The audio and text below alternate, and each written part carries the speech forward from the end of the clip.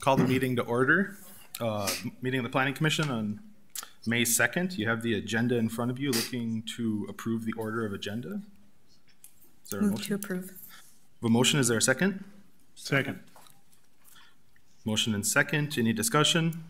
All in favor say aye. Aye. Aye. Any against? Same sign. Motion passes. Item B is the minutes of the April 4th meeting. Is there a motion to approve the minutes? So move. Is there a second? Second. Motion second. Any discussion? Seeing none. All in favor say aye. Aye. Aye. Any opposed? Same sign. Motion passes. Moving on to the public hearing items. Item 1A and 1B. We'll ask Donald to come up to the podium.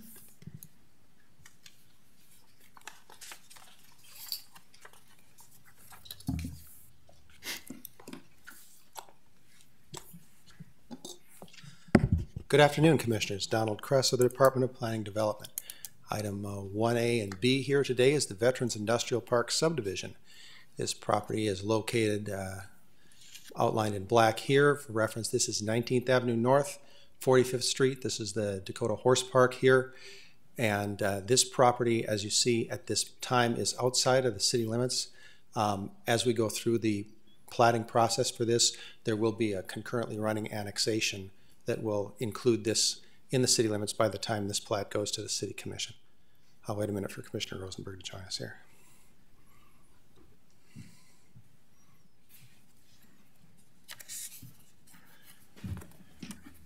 Welcome. The property is currently zoned agricultural. It would be proposed to be rezoned to limited industrial. Here are a couple of pictures. It's a large property, as you saw there. This is standing up in the corner up here along the railroad, looking southeasterly. This is 57th Street North, which is an unpaved road past its entrance from 19th, and BNSF Railroad here.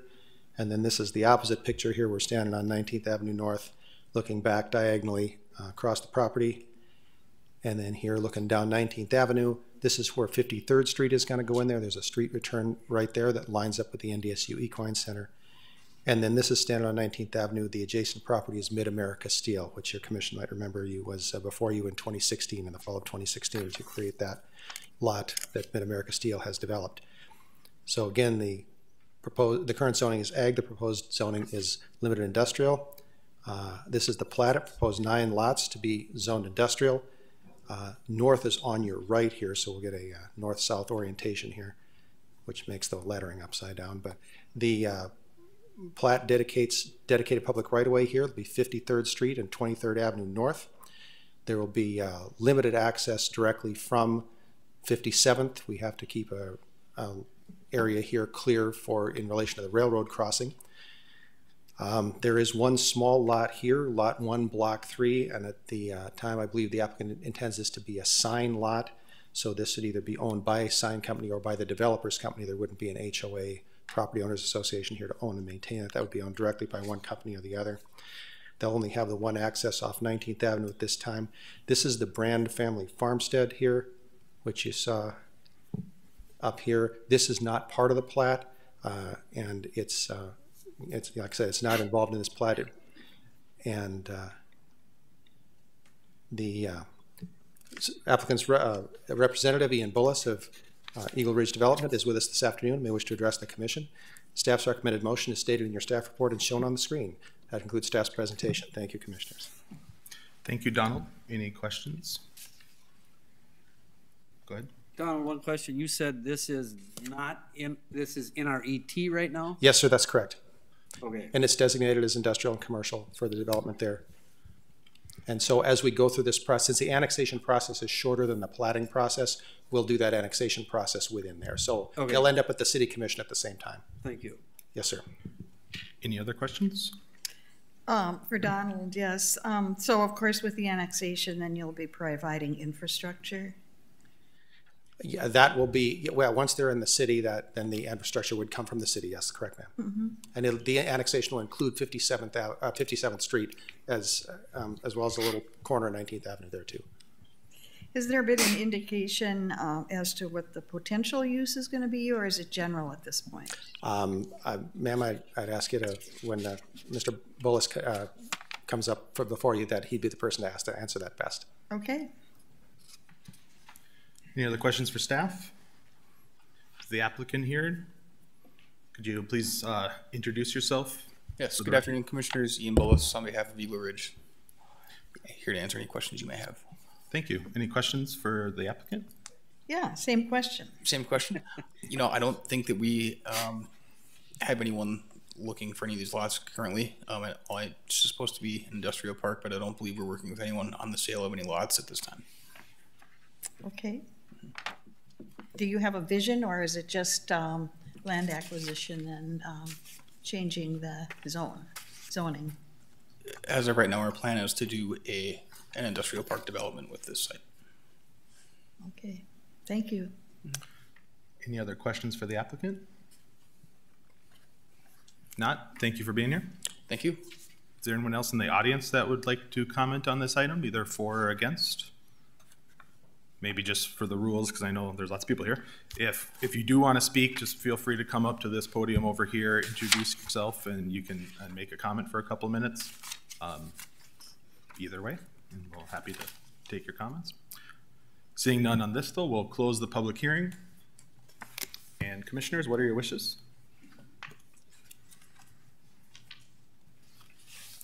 I'll make the motion to accept the findings of staff as presented.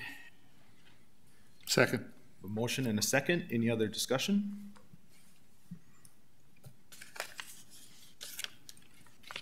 Seeing none, please take the roll. Holtz, Aye. Rosenberg, Aye. Morgan, Aye. Stoffern, Aye. Shuey, Aye. Gunkelman, Aye. Schneider. Aye. The motion passes. Thank you, Donald. We'll move on to item number 2. Could you introduce this? Thank you, sir. Item number 2 is the Interstate Business District Addition. It's a major subdivision, a growth plan amendment, and a zoning change. So there's a lot going on in this project here. So this property here was recently annexed into the city, and this is 40th Avenue North, Cass County 20, also known as Cass County 20. This is 45th Street South, or 45th Street North. This is the city of Riley's Acres. This area here is in Riley's Acres extraterritorial jurisdiction. So that is on the west side of 45th Street. And this, of course, here is the I-20, Interstate 29. You see this square here. This is where Memory Fireworks is. This was not included in the annexation and is not included in the plat. Just some visuals here for you. This is standing at the northwest corner facing southeasterly across the property. Here's 45th Street. Here's Cass County Drain 40. Now again, we're doing almost the opposite. Here we're standing on 40th Avenue North, looking northwesterly, basically. Here are the Riley's Acres extraterritorial jurisdiction residences. This is standing actually on the interstate entrance ramp across the interstate, and so you can see the full panorama of what's out there. So this property here is op construction, which is not involved in this plat and was not involved in the annexation. This is the subject property. This is Memory Fireworks, which is again in that bite out of the annexation that's not included in that. And then here we see the Riley's Acres extraterritorial jurisdiction. And then north of it, this undeveloped area, is the city of Fargo extraterritorial jurisdiction. Like always, right? And then just looking here, this is County Drain 40. We're looking north from 40th Avenue North. This is County Drain 40, 45th Street, and again, the Riley's Acres ETJ residences. And that's shot along the Interstate 29 frontage. Current zoning is agricultural. The proposed zoning is going to be limited industrial and general commercial with conditional overlays. Also included in this is a growth plan amendment, which facilitates the zoning. As you see here, the existing growth plan from 2007 designated commercial down here along the arterial, and then some single-family residence and open space.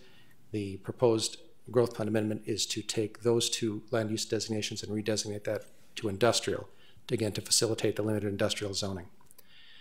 The Interstate Business District plat looks like this. Again, north is on the right. here, so we'll get north at the top there for you.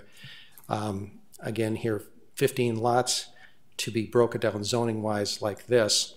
Lot 1 down here will be general commercial with a conditional overlay. This lot number 2 will be zoned public institutional. That'll be a city detention basin, stormwater detention basin. These lots that wrap around the street here will be limited industrial with a conditional overlay. And there's a long, narrow lot right here. It's called Lot 8, and that is going to be zoned public institutional. That'll be dedicated to the Southeast Cass Water Resources District for future drain expansion. Also included in this plat is a dedication of 44th Street North. It looks like the street dead ends, but that's not what happens. It will come up to here. It will cross the Cass County or Southeast Cass Water Resources District property on an easement, which will be depicted on the final plat there. So the street doesn't really stop. It goes and connects to 45th Street. So there would be, it'll go from 40th Avenue to 45th Street, and 4th Street will be, there's a lot of 40s on this one here. 44th Street will eventually be the access for all the properties here. The fireworks stand, whatever develops here, there will be no more direct access off of 40th Avenue North except for 44th Street. We talked about a conditional overlay. This is broken down into 4 different pieces here, and this is in your staff report too. Just have this up here for reference. I'm not going to read it all the way through. So there are some prohibited uses, and there are some folks here from the Riley's Acres extraterritorial jurisdiction. We did have a meeting with them. We're required to do so by ordinance whenever we have a growth plan amendment, and one of the concerns they expressed was buffering, especially against the industrial lots that face their residences. So we do have some of that here, both with lighting and at this time, the general commercial would not have the tree buffer unless that ever develops as an industrial area. If there's ever a conditional use permit for industrial placed on there, that would require the industrial buffering. But there is the lighting buffering. Oh, went too far there. There's the lighting buffering. This condition here, number 4, about property not used for rubbish or debris. That is not to suggest that the applicant suggested they were going to do that. That's just a condition that's in all our industrial conditional overlays and conditional use permits. We just leave it in every one. When we get to the industrial that faces the Riley's Acres ETJ, there'd be a residential protection buffer, including a 3-foot-high earth berm and 2 rows of 10-point, that is a size of trees, spaced 25 feet on center. Then those would be done at the time of development. So when a property owner would come in and get his building permit, that would be just part of what they would be reviewed as part of their building permit, and the building permit would not be approved until that buffer was approved. Again, pretty much the same there. For the lots that are north of the Riley's Acres ETJ, that landscape buffering is not included. That is the part that's across from Fargo's ETJ. And then for the lots that face front on I-29, again, that landscaping buffer is not included. There is a limitation in the number of and height of off-premise advertising or billboards, as you see noted on there. So it's a rather detailed one there.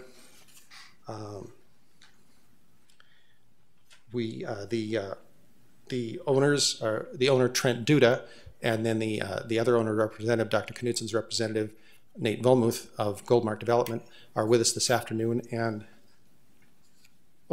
Cass County Engineer Jason Benson is also with us. 40th Avenue is still a Cass County road. One of the concerns of the Riley's Acres ETJ residents was traffic, so Mr. Benson was able to join us here this afternoon if we do have any questions about that, as well as our own engineering staff as well. As you see, there was a considerable public comment. We did have the meeting, and there's letters included in your packet. The letters are slightly differently worded. One has an extra paragraph, I think, from a real estate agent, but they're all listed in there. And then you received a laid out item this afternoon as you came to your seats with additional couple signatures on that same letter. And I believe several of the folks here may be here to testify. Staff's recommendation is stated in the staff report. It's shown on the screen. That concludes staff's presentation. Thank you, Commissioners. Thank you, Donald. I just had one maybe comment or question for you, and I think this was staff report was great. Could you maybe just give us a little education on, because this is a newer area of town, it's zoned agricultural, that's sort of how everything comes in, but the growth plan shows it's something else. Could you just kind of walk through from a city planning kind of process? How does it come agricultural to become in the city, to have a growth plan saying it's something else? And then how does it come to us? Yes, sir. So this was in our extraterritorial, let's go back to the map here. So this property, this area was in our extraterritorial jurisdiction for some time. Virtually everything in the ETJ is zoned agricultural. There are a few exceptions, but they were usually platted before they were in our ETJ. Our growth plan does extend into the ETJ, so the growth plan designates what the probable land uses, or perhaps the suggested land uses for those areas are. It's a policy document. I know your commissioners have reviewed that many times, and we will have at the end of this meeting an update on our new growth plan that's in process. And that would again give those land use designations as shown here. Those designations are subject to amendment through the process that we're going through right now. At the time in 2007, these were the land use designations, and then the applicant, Mr. Duda there, proposed to develop this as industrial, and so proposed this land use designation. And again, this is before your commission for a recommendation for approval or not. The land use designation and the zoning go together because they have to match. So were it the case that this growth plan amendment were not approved, you couldn't have the limited industrial zoning in that area. It's separate from the plat. Thanks for that. Is there any other questions for Donald from the commission? Donald, in the original growth plan, there's an area of a park along I-29. Do you have any history of what was intended with that? Actually, I think Mr. Williams had a little more history on that. I was not here at that time. Okay. Thank you for the question. Back in 2007, when our consultant was putting together the growth plan, there was a thought of doing wind towers as the entrance to the city of Fargo, and 16 years later, that hasn't quite panned out. So when it comes to adjacent properties to resident or to interstate, it gets to be challenging to do some of the residential there, as we found in the south and the intersections of 29 and 94. Any other questions for Donald? Donald, can you talk a little bit about, or could somebody else from the planning department talk a little bit about the process with, was there collaboration or discussion with Riley's Acres city officials? We did not contact Riley's Acres, the city of Riley's Acres directly. The folks in the ETJ were within the notice radius, so they got that. Pursuant to an agreement with Riley's Acres, when this goes to the city commission, we will notify them directly because there's an existing agreement with them about the extraterritorial jurisdiction. So they wouldn't officially be notified as a township until this proceeds? Yeah, the city of Riley's Acres. Yeah, that's right. But the city of Riley's Acres does get notice before the city commission? Yes, sir, that's correct. Yeah, I wouldn't mind taking a look at that policy for us too. If we're that close to another city, it seems like we could duplicate that policy. It might make sense. Yes, sir. There has been discussion approximately 2 years ago when this process started. Riley's Acres did request us to let that go out of our ET so they could develop it along with Mr. Duda. But after analyzing how we try looping the water main up by Amazon, it was discovered that we really need this area to run a 16-inch water main north and then underneath interstate. So they are aware. Yeah, and I don't think either of our questions were to imply that Riley's Acres doesn't know what's going on up there. It's just maybe a good policy that if the commission has it, maybe we could replicate it. Yes, sir. And just if I may follow up, that water line that Mr. Williams referred to will go up 44th and then out that easement and across the interstate. John. One other question. Do ETs overlap when you're next to a adjacent No. jurisdiction? No, there's a line between those ETJs. Okay, and how does that get created? I can answer. Go ahead, Mark. Mark. Based on how state legislation has changed over the years, they have modified it to recently, if you were to expand your extraterritorial jurisdiction within certain proximity to another incorporated entity, there would be joint jurisdiction where you would mutually talk about this. However, as we've looked at the majority of our ET, which was brought in like in the mid to late 90s, around when the growth plan was written, as legislation has changed since we enacted that 4 mile back then, it still has been grandfathered in as sole jurisdiction of the extraterritorial jurisdiction. So as we annex, do we jump that 2 miles? No. It would be if we expand our extraterritorial jurisdiction. Okay, so we have to physically expand it. It isn't automatic. Right.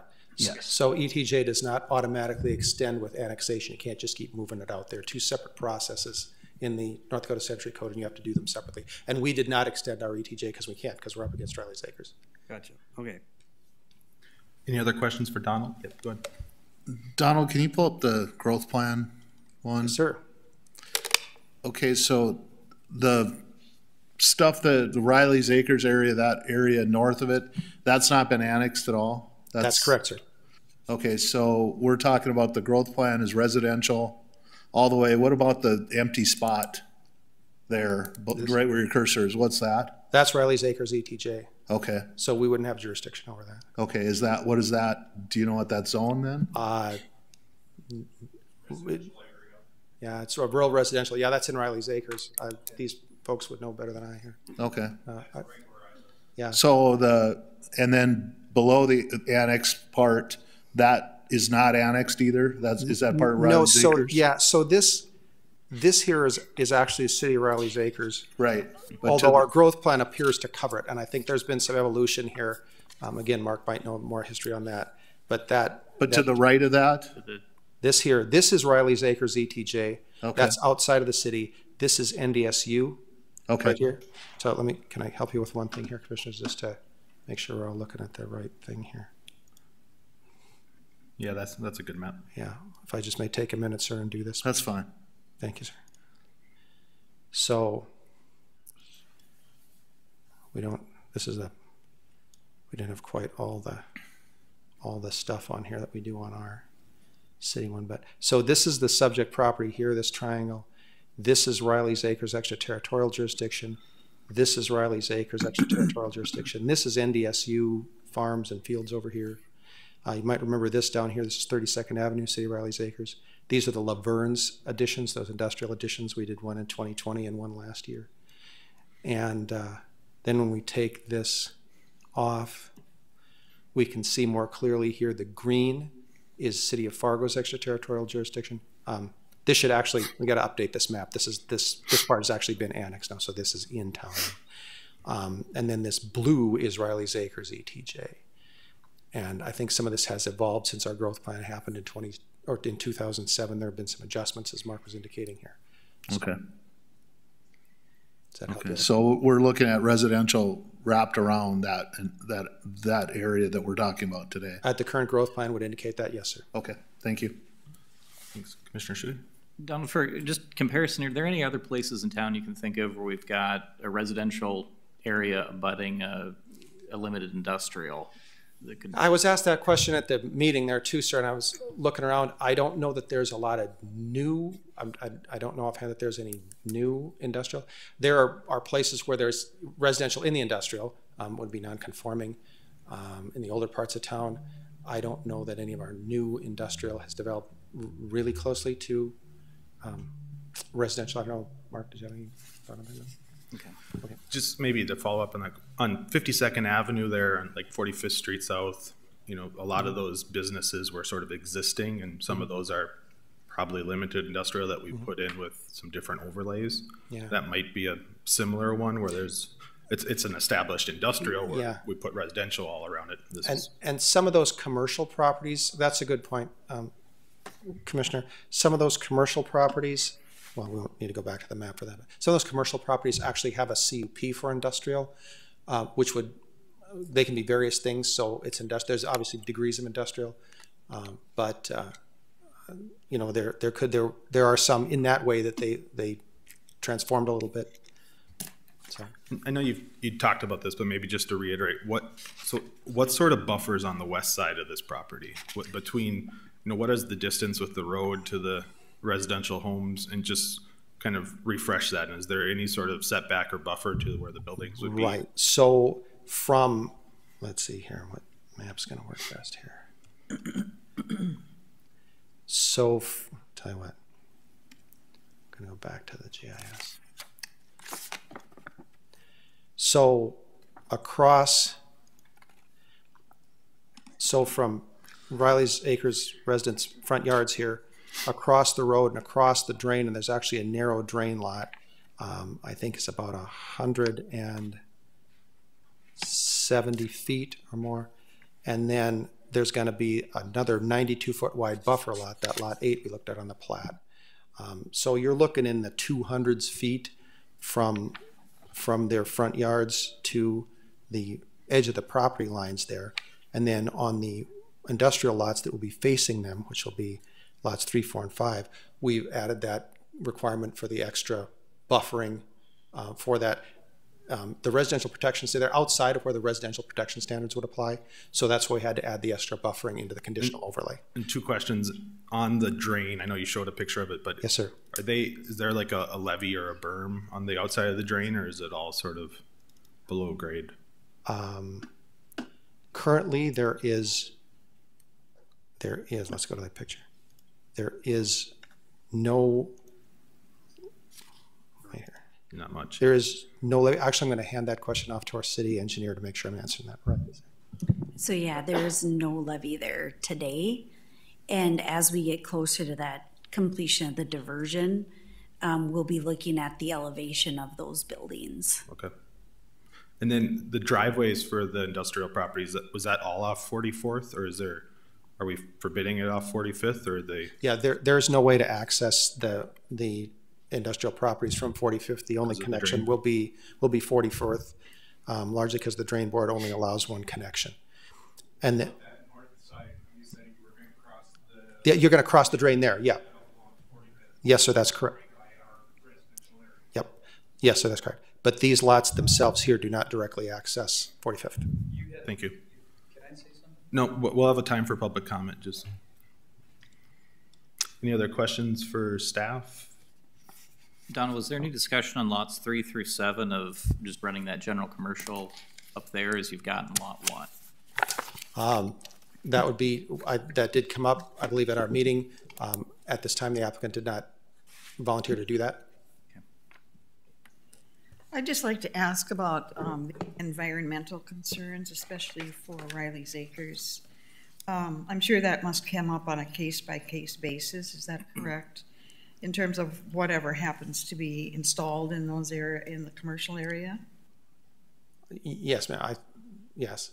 Well, I mean, I'm saying this because I guess that if I lived in a residential area and I was used to fresh air and quiet, it would be a concern of mine if something of this magnitude, if it does have magnitude, would come into play in terms of quality of life.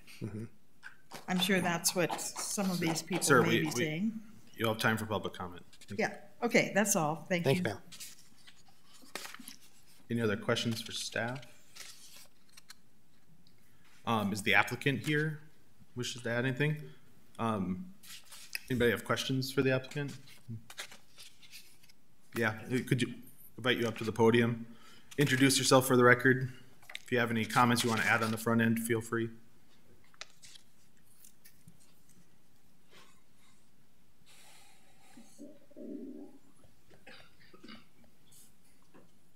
My name's Trent Duda. I own Earthwork Services and ARD Properties.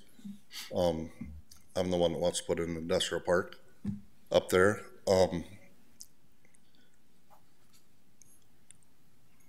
Part of the buffering, I do understand their concerns. That's why I wanted to put in a buffer in between there. And that he talked about a couple hundred feet there. It's actually I had to give 175 feet from the center of the drain to the southwest rural water or cast drain board, plus from that drain all the way to the property. So it's probably more 300 and some feet, I'm guessing, in the buffer. And then we're going to do the 25 feet there with trees on those first 3 lots. So on these 3 here. Thank you. Is there any questions for the applicant? So earlier, Jennifer Holtz, earlier the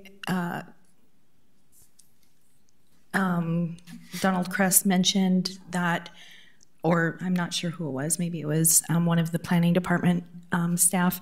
Somebody mentioned that you had at one point started to work with Riley's Acres to develop the property. Could you tell us a little bit more about what discussion took place with Riley's Acres? I actually went to Riley's Acres first because I wanted to be in Riley's Acres, just a little smaller community, and to see what their thoughts were, and then and they wanted me there. So and then, but it was, you guys had the ET on it at the time, so I had asked them if they would write you guys a letter saying that they wanted me in the industrial on that and to work with me, and so they did that. I believe they sent, I have the letter too, but they sent Fargo a letter saying that they would welcome me and that they wanted me in the ET. Okay. So then I tried to go through to get into their jurisdiction, but the problem is that they signed a document back in late 90s, 2000s that limited where they can't plug any sewer in, any industrial waste or sewer into Fargo storm sewer. So that pretty much put a kibosh to me trying to get into that because they already had an agreement with the city of Fargo that they couldn't do that. So, but that's why. Okay. And that's what that was what was indicated earlier about the storm sewer drainage, and then the with the Amazon, the development of the Amazon warehouse. So we're getting, so what Trent's referring to is the sanitary sewer. So there's a sanitary sewer agreement that limits the connections to be residential. And so that's the agreement between the city of Fargo and the city of Riley's Acres. And then what Mark had mentioned is there is a looping of the water main that will go through this addition, which will provide a looping water service into that industrial area over by Amazon and improve water pressures up on the north side. The same question I'd asked before on those lots 3 through 7. What's the reason for having industrial versus commercial? The general commercial, it really puts back what you can do on them. Like some of the ordinances where you can't have a door facing the residence, right? And you can't have a door facing the streets like a loading dock door. There's certain things in the general commercial that doesn't allow that industrial does. You know, even for there's a few different circumstances that I looked at, and I thought it would be a better fit for the limited industrial. Donald, is there an option to be able to do a conditional overlay to address some of those, like a loading dock on a street-facing side? They're probably, well, I'm going to refer that one to Mr. Williams here. Because I'm not 100% sure what the conditional overlay on those lots already. There isn't one on those. There's not conditions of R as outlined in the land development code in there. Yeah, there's nothing on them now. So I think Mr. Duda was believing that they're, even without a conditional overlay, that we can certainly, if that's the wish of the commission, we could certainly apply something on there. Okay. And then what types of business are you looking at putting in these? Well, I'm selling a majority of the lots. I'm going to keep some on the east side for my own business, and we have an excavating business, sand and gravel, and I'll be keeping some right north of the Memory Fireworks on that east side of the road. The first couple I'll probably be keeping right there. Okay. There was reference in some of the materials to, I think, some concrete. Yeah. processing? What? So it's, about we that? recycle concrete, so, or in asphalt. So what happens is, let's say we tear up a parking lot here at City Hall, we'll haul it back to that spot. And then once a year we crush it. Like it might take 1 to 3 weeks to crush this. And then we hire, you hire a crushing company to come in, which they also have to have dust suppression on there, sprinkler lines, hooked up to a wire or fire hydrant while they're crushing to suppress the dust as it's going. So like I said, usually 1 to 3 weeks out of the year is about the length of time that they crush. Okay, and your intention is for that to be in lot 10 through 15? That'd be on the east side. Yeah, it's east side on the south end. Okay. Yep, right there. Yeah. Those couple lots. And then just last question, what's the purpose of the bridge over the drain to connect to 45th Street? Fire and rescue wants a second access. Okay. Any other? Yeah, go ahead. Yeah.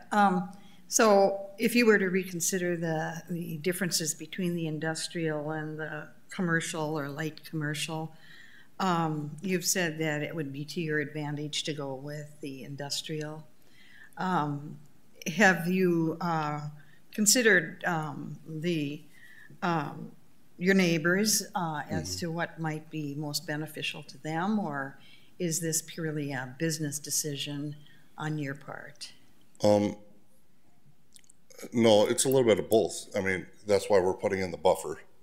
You know, I asked them to put in a buffer, a 25-foot buffer with a 3-foot berm, so that way it would shed some of that where they wouldn't have as much visual on their aspect, you know.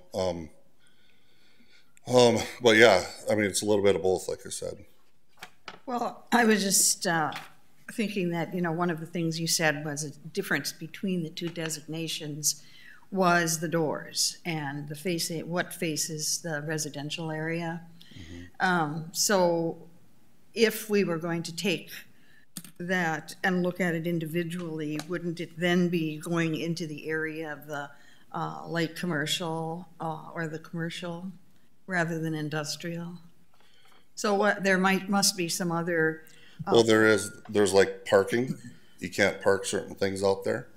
On general commercial, it's any storage. It's a pretty big difference from general commercial to limited industrial. You know, it doesn't mean that you're going to put a plant up right there in that lot. Doesn't mean they can't. So, which that's what they're going to say, which I totally agree with. Doesn't mean that they can't put up a factory of some sort, but the likelihood of that happening on a small lot is pretty small, you know. So how much would it affect you if you went to the general commercial? It would affect it pretty good. I mean, in terms of dollars? It would limit a lot up there. What, you know, I don't know. I haven't done the study on how much in dollars it would affect. You know, I don't even know if it would. It might limit how fast they sell, how fast the lots sell, who wants those lots. You know what I mean? Could you probably get the same price for them? Yeah, you might be able to still get the same price for them. So it wouldn't affect me that way, you know, as much, I wouldn't think, but. Well, I think that is a point of reflection. Mm-hmm. Just brought up one question. Any other questions for the applicant? Otherwise, a question for staff again. One question on staff. 45th Street is gravel today, so that bridge connects. Who's responsible for maintenance on that? Is that county or Reed or sorry? No, I was just gonna jump in when you were done. Sorry, but the county engineer is here too, and I was gonna ask if he'd be willing to come up and talk about some of the traffic concerns. Thanks. And so that was what I was going to be asked for next. Okay, sorry. So if I can jump in quick though. Yep. The 45th Street gravel is not county, it's township. And typically as those roads come into the city, then it turns over to a city maintenance. Okay. And so that connection point on the north side would be just a box culvert.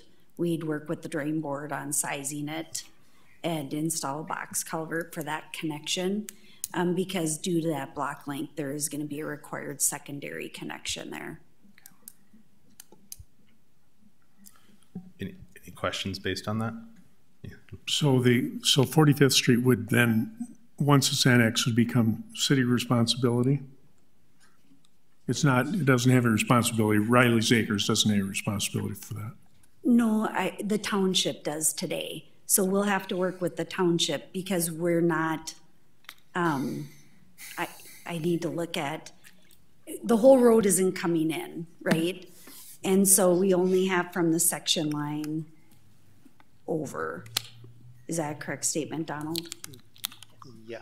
So we'll have to work with the township on that maintenance agreement when we share those section line roads, no different than with Riley's Acres. Okay, then 44th Street that would go through here, would that would be the responsibility of the city at that point? Correct. And would that end up being asphalt and? If it's industrial, typically it'll be concrete road. Okay. I guess I had one question on the growth plan. You know, where the city's in the middle of a growth plan, or maybe at the beginning of a growth plan update, and so it's always tough to do these when we have an old plan like this. I guess from what staff has seen so far through the growth plan process, I mean, you know, talking about the different zoning options, is it consistent with where you think that growth plan is headed, that this would be light industrial, or are we throwing a sort of wrench in our new process? I would say based on the work we've done with the previous growth plans, we really haven't discussed any of this in this new growth plan, but all the amendments and annexations and application of growth when we have implemented our zoning, based on the proximity to interstate, this is consistent. Thank you. Any other questions for the applicant? Thanks for being here. We appreciate you taking our questions. Sure. I was going to ask the county engineer to come up, but if you have... I'm an applicant as well. Okay, yep. Go ahead then. Thank you. I figured, but I wasn't sure. Thanks. No, that's okay. Introduce yourself, please. Yep. Nate Volmuth, representing Knutson. Could you bring up the plat quick? Yes, sir. Donald? So where it says GC with CO, that's the lot that I'm representing Dr. Knutson on. He owns that lot and the lot adjacent to the interstate, which we are requesting the zone general commercial. And we, Dr. Knutson is in a favor of the industrial zoning adjacent to his lot. Thanks. If the county engineer, Mr. Benson, is willing to come up, we've had, if you saw our packet, I'm sure it was shared with you, there was a number of sort of traffic comments in there along 40th, and just talk about what you see as this part of it, if there's any changes or just. Yeah, thanks. Yeah, Jason Benson, Cass County engineer. So we've had a number of discussions with Donald and the planning staff from a road access standpoint, because west of I-29, west of the interchange, is where our County Road 20 starts. We used to own County Road 20 all the way to the Red River. Several years ago, we did a turnover to the city of Fargo all the way to the interstate. And when we look at it from a traffic standpoint, first and foremost, we look at the access control. And so in working with the planning staff and them working with the client, the developer, I was pleased to see that we'll have just one access. That was a concern of having a separate access or leaving the existing access for the fireworks facility, and then having an additional access point for the main development. So consolidating this to having one access on this 44th Street definitely is a benefit from a safety standpoint. So that was one concern I had, and that's been alleviated. With the access permit that the applicant will have to apply through the county highway department, similar to what we've done in Horace and other kind of higher growth areas where there's a higher level of traffic, would be for them to, in the construction of 44th Avenue, to also install a right turn lane westbound to go into that 44th, and then to have a bypass lane on the south side so that vehicles that are eastbound and turn left to go north onto 44th.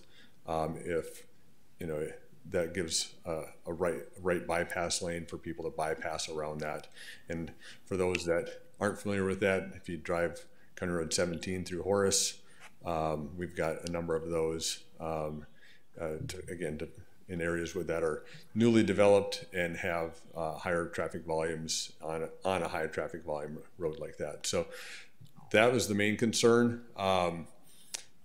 Right now for future development, future safety enhancements in that corridor, for anyone that's interested, tonight up at the Armed Forces or the National Guard Armory on 40th Avenue, just on the east side of I-29, there's a study open house for the interstate interchange at I-29 and 40th Avenue. And that's being led by MetroCog and the DOT. So there are some different concepts on how that interchange would relook. There's a lot of challenges because of going up and over the railroad tracks, and so there are some concepts, including one is called a barbell concept, where you have roundabouts on both the east and west side that connect the on and off ramps into roundabouts that would service County Road 20 and County Road and 40th Avenue to the east and west.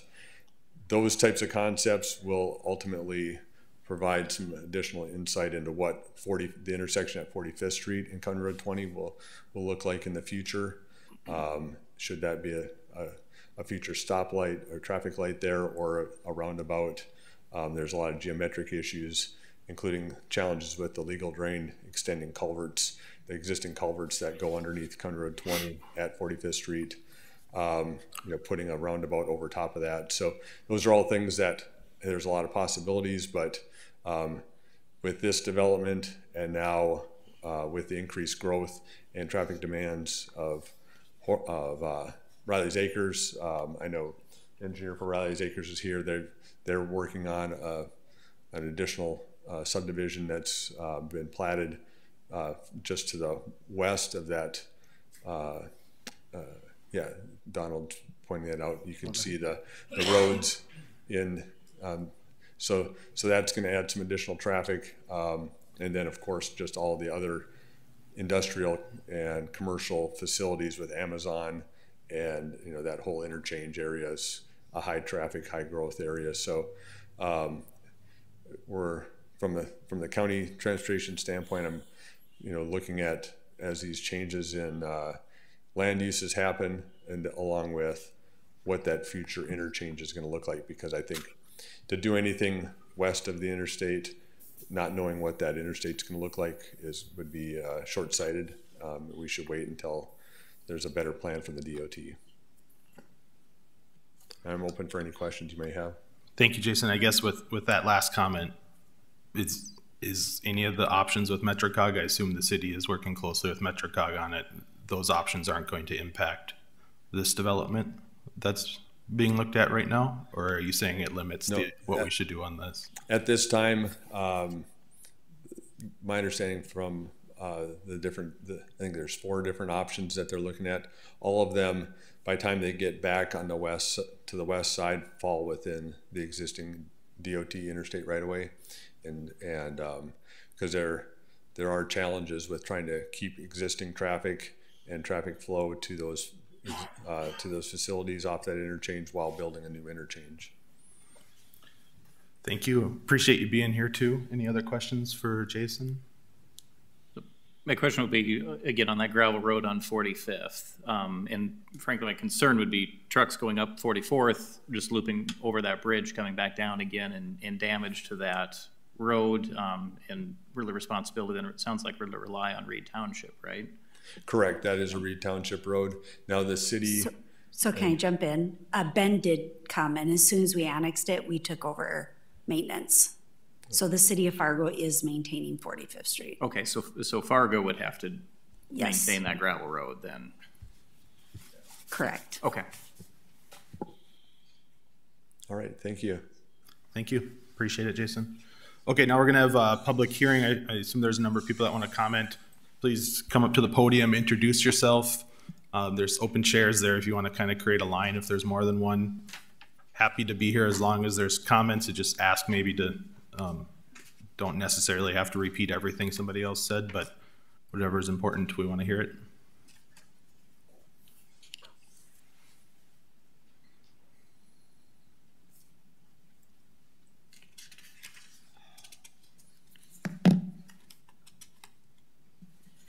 Try not to disturb the keyboard. Sorry.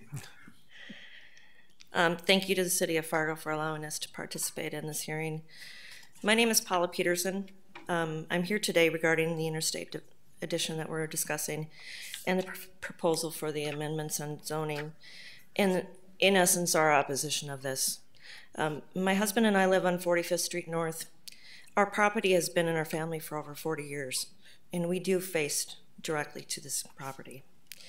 Prairie Estates, which is our informal name, was established in the early 1970s within Reed Township and now represents over 78 acres with over 20 landowners with land properties between 2 to 5 acres.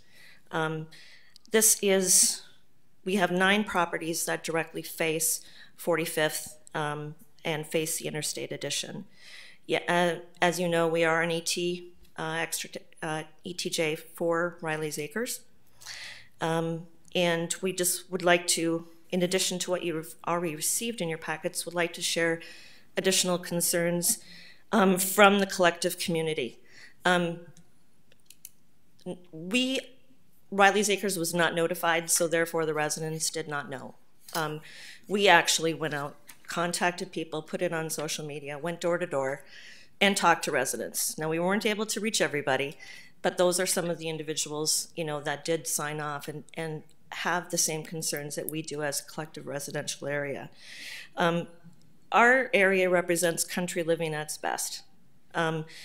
We have the ability to have horses. We've got mature tree lines. We have quiet atmosphere, but yet we're close enough to the city limits. This is considered prime real estate for all of these factors. The interstate addition has always been agricultural zoned. With it being recently annexed to the city, the proposed changes are a very dramatic change for the entire community, not only for those that live across from this property, but also for the Reed Township as a whole. The residents on 45th Street North and those in Riley's Acres will also have to look at and deal with the effects of whatever type of businesses that are on the above stated property. Although the planning process is largely driven by what the city and the landowners would like, we hope that you understand and take into consideration that others are affected by these decisions. We ask you to consider what is the best interest of the neighboring communities. I ask each of you, if you lived in my house, is this the type of zoning you would want across the street from you? The proposed amendments would move the zoning from agriculture to a limited industrial or commercial. This also includes manufacturing and production. If the zoning is approved, any developer could purchase the lots and put in any type of business that fits within this definition or the overlays. There is nothing precluding a developer from purchasing several lots and putting in a business within these guidelines. It could be a 5-story building, a trucking company, an asphalt company, we don't know. As Trent stated, he bought this land to expand his business, as any business person would. However, he also has current properties in West Fargo and his trucking business, which are located in industrial areas that are not next to residential areas. He stated that he will keep to the 2 to 3 lots for his own use, and he wants to put in essentially what's called a concrete crushing facility. This will obviously not be something that's run 2 to 3 weeks out of the year. It can be run seasonal as long as the weather holds. It also can mean stockpiling of concrete for everybody to look at, whether it be from the interstate, whether it be from our houses, or off of 40th. Currently, as mentioned by many of you, there are no good examples of where the City of Fargo has put in industrial or commercial zoning directly next to an existing residential area. This is an opportunity for the city to consider doing the right thing for our community. The biggest question is, why are you not considering keeping the original growth plan of a mixed-use development of residential or low-density commercial as a transition between the current residential areas? Despite this section of land being next to an interstate, there are established communities around it that strongly need to be considered. It does not bring any benefit to our surrounding community. Although an overlay plan can include requirements for buffers, which includes a 3-foot high buffer and tree lines, it doesn't matter how far that buffer is, whether it's 200 feet or 300 feet. When you're out in the open, everything from sound carries. There are no trees there today. It could take 5 to 10 years before there is growth, which still means we have to deal with it for that long of a time. We will still be subject to any noise and have to look at whatever structures are on our new horizon. This also brings up the topic of traffic and safety. As mentioned, the largest concern of this group, and thank you for the county, for others, talking about the fact that changes need to be made to be able to handle anything that goes in this area. Riley's Acres is developing the New Haven addition right next to the west, directly of our existing ET. That alone is also going to bring in more, plus you have this addition. The design of this plat will incorporate that city street through the middle, and as we talked about, the bridge over the County 40 drain. Obviously, you can't stop anybody from using that north exit and coming right past our road, which means additional dust, which is not something that any of the area wants to be able to handle. Lastly, our concern is about decreased property value. There are many articles and studies available by real estate professionals that outline the negative effect of zoning commercial and industrial next to a residential area. We have talked to several local realtors who have validated this fact. Potential homeowners will do their research and check the zoning surrounding them and see their surroundings. They purchase a home based on quality of life. The current estimate from realtors is that we could lose up to 1/4 of the estimated resale market value of homes based upon what is located across the street. This is a huge concern and well worth for our coming to you and saying that we want to protect land that's been in our families for almost 50 years. We ask for you to consider everything that we have proposed, but I also want to mention to you, and sorry, Trent, you're going to laugh at this, the hundreds of geese that use this field as a landing strip today will not like this change either. However, they can move, we cannot. Thank you. Thank you for your comments. Is there anyone else that would like to? Please just a reminder to introduce yourself for the record. Sorry. Jerome Cobley, not a very eloquent speaker, just a Joe Schmo, so sorry if I insult anybody, I'm not trying to. I did a lot of research before I bought my acre plot of land in that area. I purchased it 5 years ago. I knew the plan, the city plan was for high density residential and possibly some smaller businesses. I purchased out there because I have a special needs daughter, was not doing very well in the hustle and bustle of being in town. And we were right next to Lewis and Clark Addition School, where there's a nice large area. We've been out there for a year now. It took us 4 years to get financially stable to be able to put a house up on that lot that we bought 5 years ago. She is doing so excellent out there. She loves it. We are able to go out to that 45th because it is a gravel road that's used only by residential right now. We can play out there. She doesn't have to worry. We don't have to worry about her.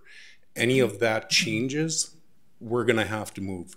If we lose 25% of our value that we've gained, I mean, I spent over $600,000 to build a house that was assessed at 520 because we did it through the COVID, which is my bad.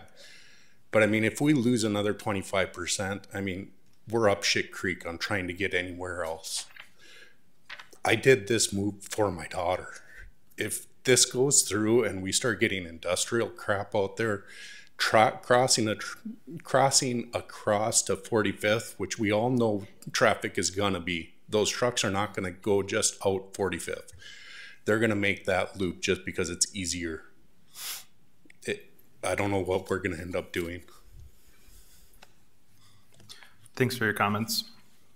Just remind everybody too, I know they slip out, I'm guilty of it as well, but if we could just watch the profanity a little bit, the meetings are public too, streamed. So anybody else in the audience wish to provide comments either for or against? Yeah, please come up to the podium, introduce yourself. Hi, my name is Mike Listina, and I've lived out there for 50 plus years. I was the first one, even before Riley's Acres was there. I guess I have a couple questions. If the Planning and Development Committee here decides to go with the plan presented today, who is in charge of the permits that are given to each lot? And what can be built on each lot? We're not really here to answer questions, but if it's in the city of Fargo, then it will be City of Fargo's. Okay, and is there a chance to be able to protest the permits? The conditions are that's what we're deciding today with this zoning change. Okay, and would there be a possibility? I know we're concerned about the loop of the brand new road 44th, crossing drain 40, and entering on the north into 45th Street. And many people talked about the traffic looping around and coming down right in front of our residency. Would there be a possibility, and I'm just asking the question just for you to think about it, that the crossing over 45th could be limited to cars only? In other words, no truck traffic. I think that's a consideration that we've heard, so I appreciate the comment. Okay, and then well, there was one other thing, just lost my mind here a little bit. Okay, I think that's it for right now. Thank you. Thanks for being here.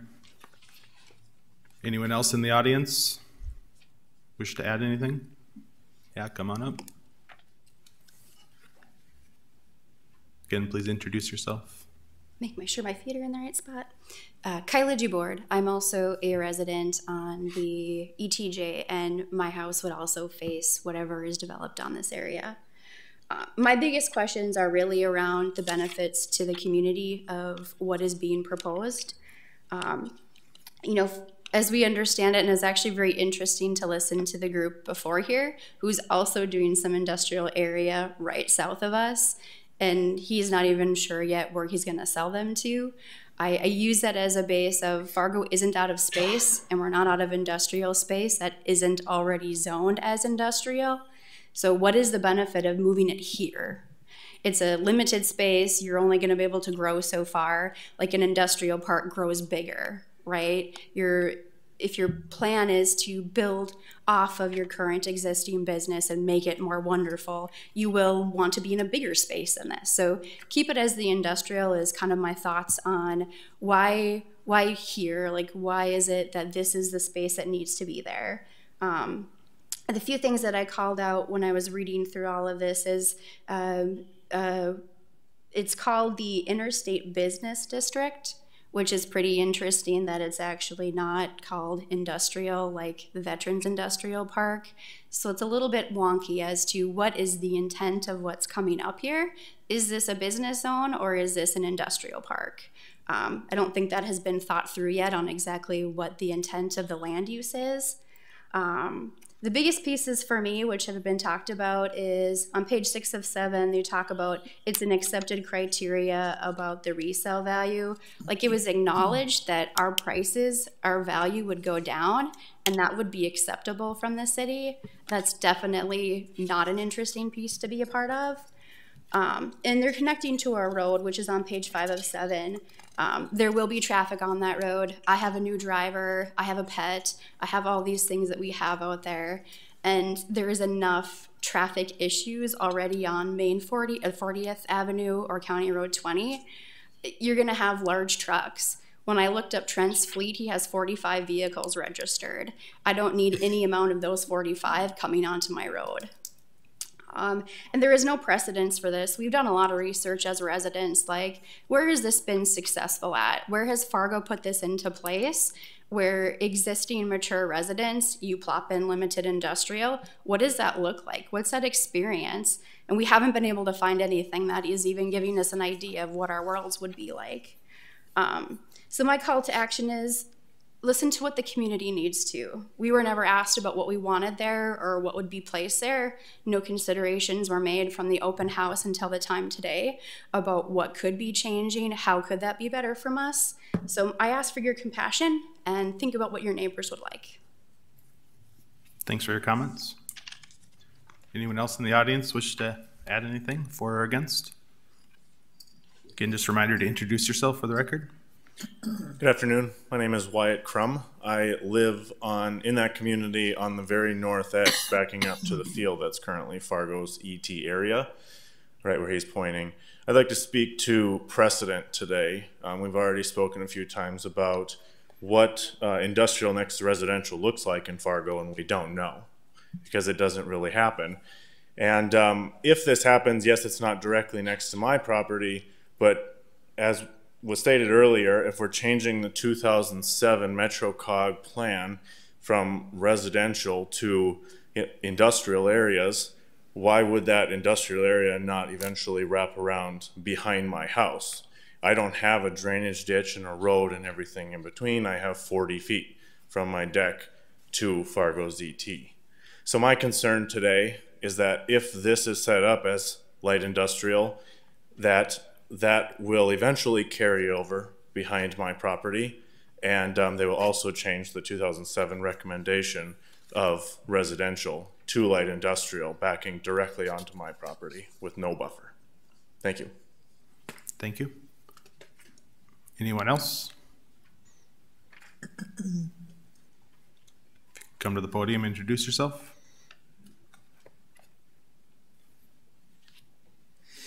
Hi, I'm Jim Prudham, and I live straight across on 45th. And when they talk about a buffer zone of 20 feet, that's a car and a half length. That ain't much. And basically, from my yard, you have the road, the ditch, and what they propose to be industrial. Not very far at all when you're standing in your yard. Thank you. Thank you. Any other comments?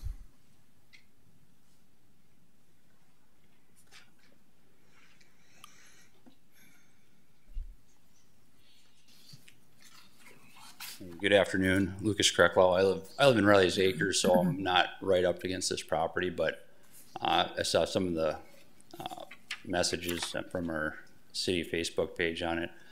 I guess I was just looking at it. I'm not, directly impacted on this besides the traffic concerns, which I think that's being addressed big picture, which is good.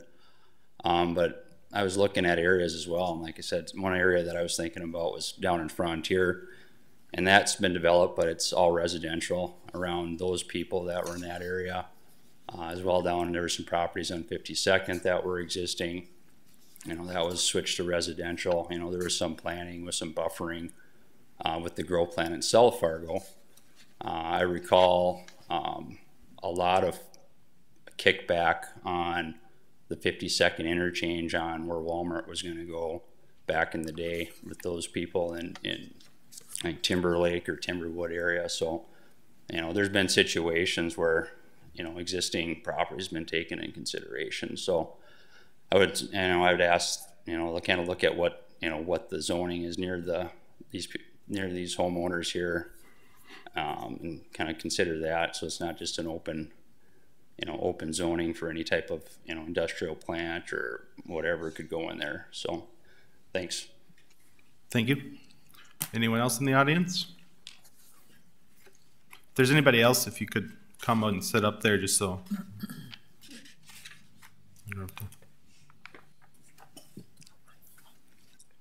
I'm Gail Prudham, and I'm also right across from there. The only thing I want to tell you is we live in a paradise. I sit out there on my east side and I watch the sun come up. You see the ducks fly. It's beautiful.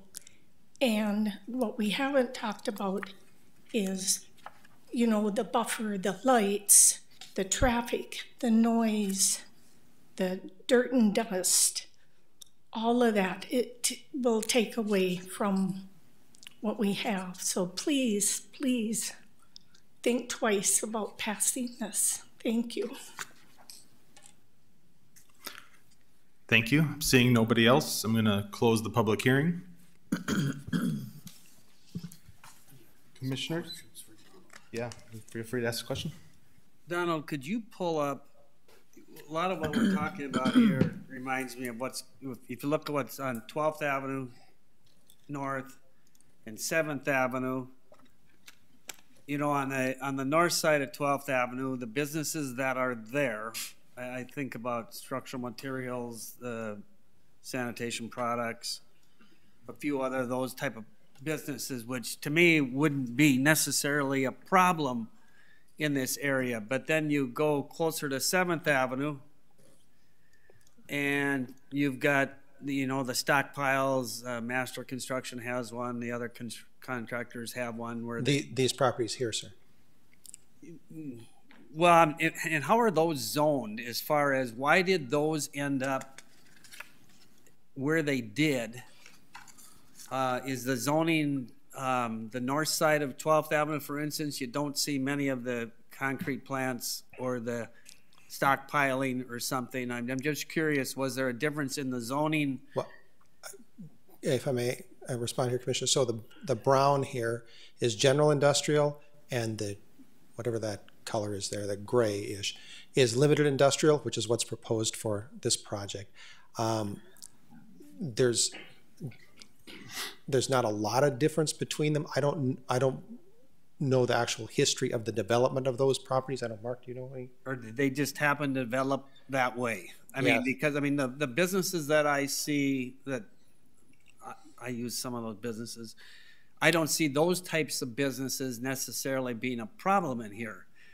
But if you put the stockpiling and the, you know, whether it's, you know, you got an asphalt plant on the other side of the interstate, I guess I can see where the neighbors are going about. I mean, within our light industrial or our commercial zoning, there isn't a reason why what happened up on, say, 12th Avenue and north or south of that happened the way it did. Perhaps a couple of things might be involved in that. The size of the lots, the timing of the development. Some of those businesses have been there. You know, these aggregate businesses have been out there for, as you know, Commissioner, yes, a long time, since you've been working in this business a little longer than I have. And they've been out there for a long time. Whereas some of these newer areas, they're smaller lots, they're even newer types of businesses. That might be part of the reason on that. I've never done an analysis of the history of those.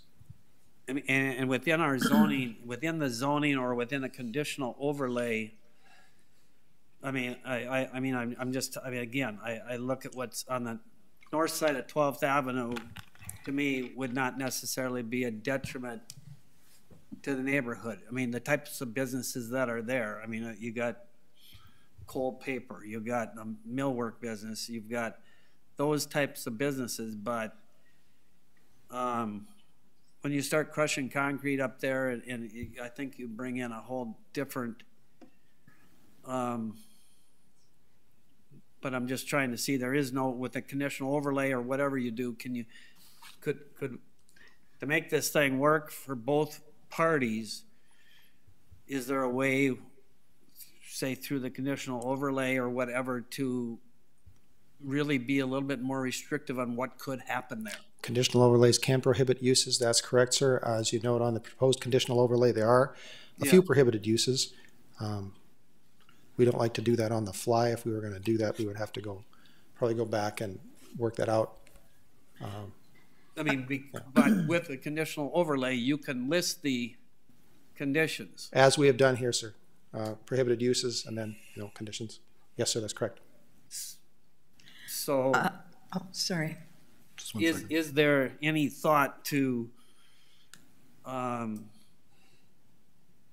work with both parties to maybe make the conditional overlay more restrictive. If that would be the commission's direction, we could do that, sir, yes. Or just go back to the drawing board and try to keep, say, both parties happy. I'd be in favor of that. I think this is a sad story.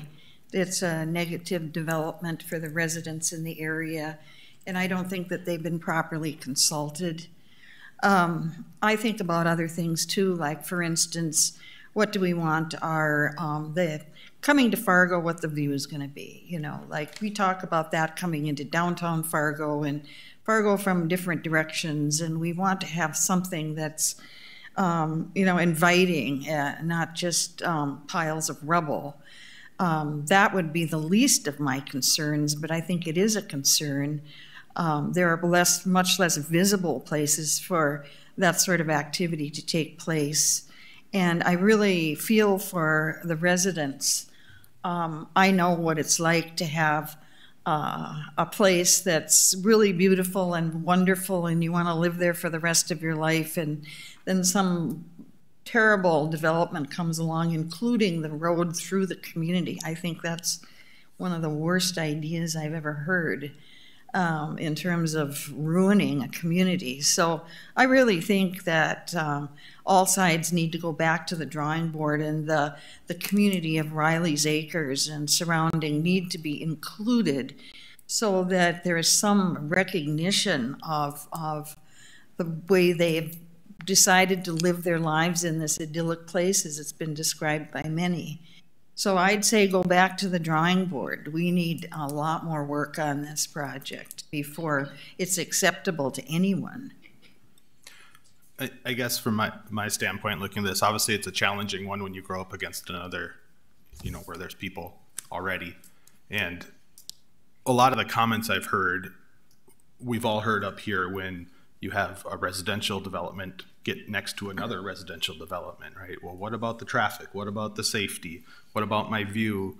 You know, we've seen that with every type of zoning up against every other type of zoning. And so I'm trying to separate the fact that this just hasn't been developed into anything yet.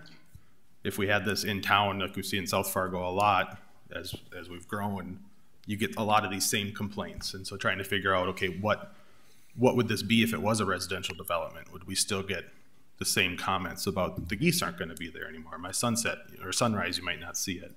And those are tough because the city's growing. And so we need to figure out how to do that. I guess one of the thoughts I had too is when this subdivision was developed, my understanding is that with the county ordinances are the way they are now, they couldn't even develop like that anymore to try to prevent some of these problems. And so, you know, the county did a good job on that, I think, to prevent future ones like that, but ones that are already built does put us in a tricky situation. But that's why we don't let those get developed like that in the county, because it does make it very difficult to plan and make our decisions very difficult. And for the people living there, you know, you're going to get upset when it changes next to you. And so we've tried to avoid that, and I think it's easy looking in the future, but going back. So it's just a challenging one, for sure. Having lived in this extraterritorial area for 17 years off of about 4 miles east of here, I think we can look to the industrial development to the east to really see how well that has been managed. Where the Amazon plant is, there have been significant improvements to the roads. I think a lot of the discussion around traffic, at least on 40th Avenue, is largely moot because we're already expecting a 4-time increase there. 45th Street, the gravel road, I think the maintenance component of that is a different condition. My predilection is always to support economic development, and anything that we're going to see is an improvement. I'm struggling with this one, again, because of the uniqueness, and we brought up 52nd Avenue a lot. If we climbed in the Wayback Machine before St. Anne Yoakum and Don's Car Wash were there, this would never see the light of day, to put an industrial plant across from Rose Creek and Meadow Creek. That being said, I think there are ways to get to an acceptable plan, but this should be sent back, especially on those western lots of looking at changing this from not limited industrial in that space into a more of a general commercial and expanding the berm and the trees fully across that west side. I think that still leaves some issues around the road to be able to probably manage, but the developer probably could have a more creative approach to the solution instead of just a flat out limited industrial throughout, with the exception of what, 1 or 2 lots. Yeah, go ahead, Art. Thank you, Mr. Chairman. I have a process question, I guess. So if we decide today to delay this or send it back, but if we went forward and voted on it and it failed, do they go to the back of the line, or can they come back and fix this? What's the easiest way to make sure they don't lose a whole lot of time if we try to get this thing reorganized? So, Commissioner, our standard situation here would be that your commission has 3 options: to recommend it to the City Commission for approval, in which case it will go forward to the City Commission once the subdivision plat is cleared technical review and a few other things. So probably 7 to 8 weeks from now. Your commission could recommend denial, in which case it goes to the City Commission anyway, the same process, the same timeline. Or your commission could recommend continuation to a date certain. That would be one of the future planning commission dates, which would be June 6th or the July 6th would be the next 2. And with the direction to staff to work with the applicant, the residents, whoever you would designate, to revise this plan, as Commissioner Shuey said, to make it seemingly more compatible with the context, and then they would just come back. They wouldn't have to reapply or anything. They would just come back, that date certain, and then you again would, I believe you would hear it again, or could continue the hearing, and then you could vote at that time or make another decision at that time. So if we deny it, it goes back, they have to start over? No, if you deny it, it still goes to the City Commission. But I mean, if the City Commission denies it? Then they are, yes, then that would be the end of the process. And then they'd have to start over? And start again, yes, okay. Sir, that's correct. Thank you. But if we do vote to continue, it does not go to the... It doesn't go anywhere until, it does not go to the City Commission if you vote to continue it. That's correct, sir. I have a couple of comments. I guess I appreciate that we're discussing the options that we have in front of us today. I personally don't see how continuing this is going to give us any more information than we already have. It might help the developer or the owner of the properties work with the city, work with the residents a little more. I don't see how continuing this is going to benefit. We have a 15-year-old growth plan in place right now that we're looking at reviewing. And I think ultimately we have to go on the information we have. And what I see here is I see that the criteria that have been met, on no disrespect, pretty flimsy ground. I don't see that approving this motion or sending it forth as recommended to the City Council is, I don't see that this is compatible or consistent with future land use. It's certainly not consistent with the growth plan, and I would recommend rejecting the findings and recommending denial. So that was almost a motion. Do you want? It was not an official motion. It was a discussion or a position, but nope, just I checking. Certainly could put forth a motion. It's up to you if you're doing that or not. I just wasn't sure what that. I just want to make sure that there's room for other people to comment before. Any other discussion? It's obvious this isn't going to get approval today. At best, it will get a continuance and ask somebody to work it out. As I was looking at this, thinking about, this was put in place in 2007, back when, there was already some things established. They kind of knew, or at least had some sense of what was going to be in next door. I don't know when the last time the land changed hands, or the real estate there. Was that after 2007? Do you mean the subject property, sir? Yes. You have to ask Mr. Duda when he bought that. I think fairly recently. Just what? Like 3 years ago. Okay, and I think that's important because, the community expected this. The person that buys the land wants to convert it into something else that was not part of what, you buy it with what was already there, what was expected. Then you're proposing to change it dramatically to have an effect, negative effect for the neighbors. So I think the onus is on the landowner that wants to develop it to do it in the best possible manner when they're trying to change the conditions, the best possible manner for the neighboring community. So I'd go for continuance, but if not, then I'd go for a denial. I agree. I'd like to go through to continuance just so that the neighborhood has an opportunity to work a little, and the city, to work more with the developer. And if it comes out that there isn't any agreement, it still can go, we can deny it and it can go to the city commission.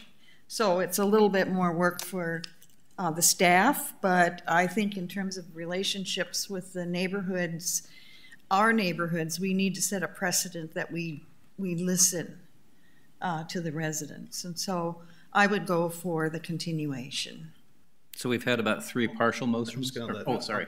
I make a motion that we continue this to the next planning commission meeting, send it back, and see if we can come up with a better plan that works to address 45th Street and addresses the concerns of neighbors, whether it becomes general commercial or limited or something else. But I think we need to do a better job of getting this development done so that it matches, because it's still on the interstate.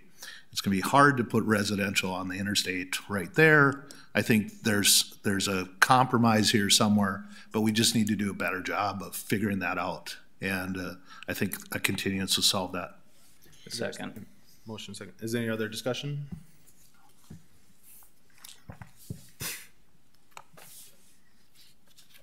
Seeing no discussion, would you like more direction? Is that what? I just note for the record, sir, that the next planning commission is June 6th, 2023. Do we need it?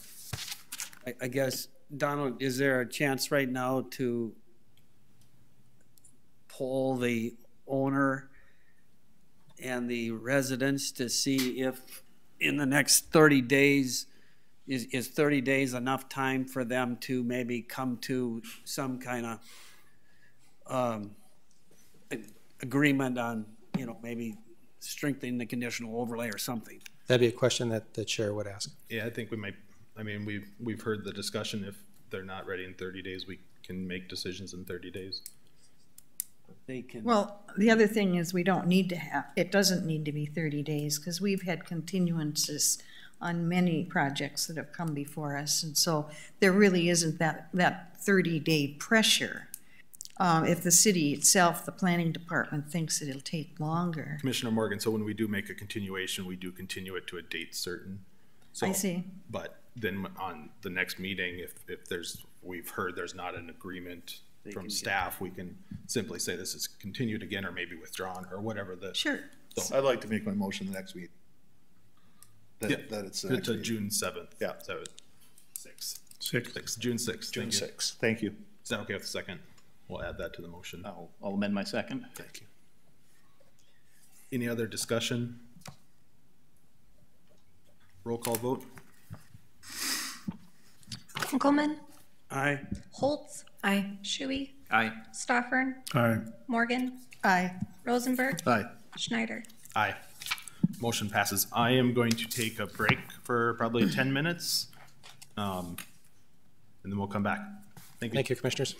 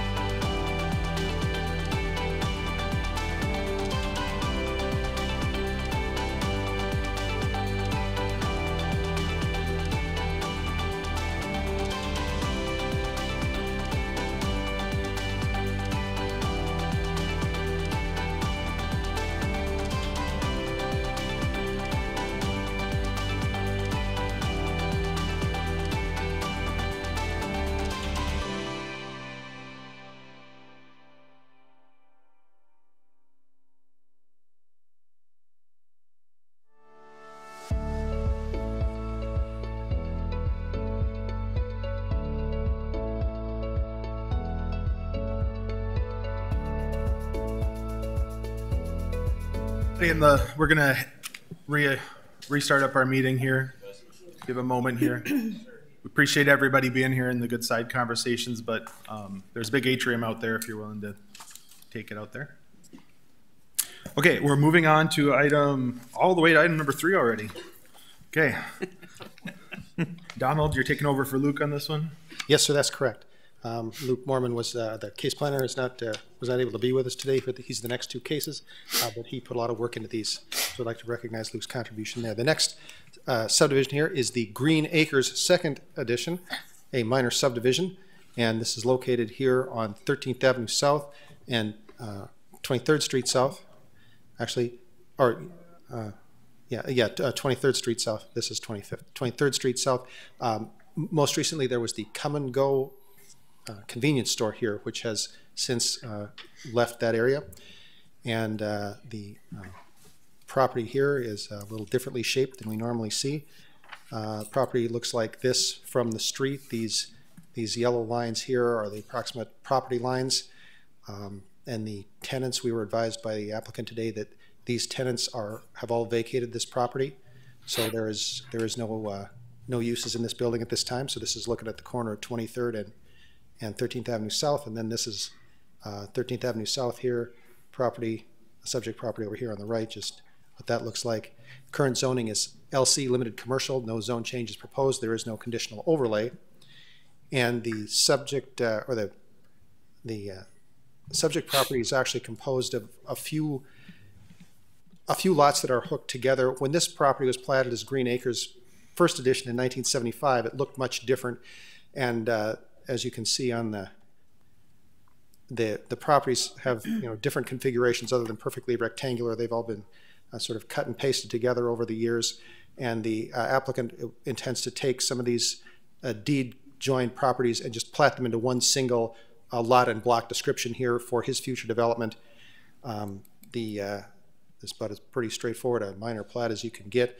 The applicant's representative, Andrew Thill of Lowry Engineering, is here this afternoon with us, and staff's recommendation for approval is stated in the staff report and shown on the screen. Thank you, Commissioners. That concludes staff's presentation. Thank you, Donald. Any questions for Donald? Seeing none, is the applicant here and wishes to add anything?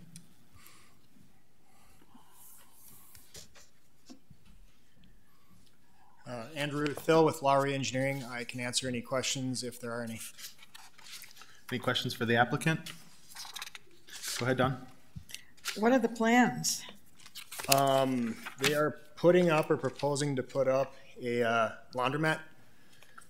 So it's a kind of the business idea. It's more of a new technology laundromat business. So I think it's going to be a nice addition to that area and kind of get some of the old blighted buildings out and put something new up. So that's going to take up the entire space? Yes, yep, it'll all turn into one site, one development. I see. So at least it's not another car wash. No. There is one right. Still getting washed, though. Yeah, I know. But that's true. But there is another car wash right behind it, right? This one is not a car wash. I'm sure there'll be more, but this one is not. Yeah. Okay. Gonna walk through this one. And just to clarify, it was like a self-serve laundromat. It's not like a laundry, like a big cleaning facility. Or no, self-serve laundromat. Yep. Any other questions for the applicant? And no dry cleaning, right? Not that I know of. Oh, okay, because that makes a difference in terms of environmental impact. No, not self-serve. Yep. Any other comments or questions? Nope. Thank you for being here. Appreciate it. Commissioners, what are your wishes? I move to approve with the motion in the staff report. I've got a motion in 3 seconds. That's good.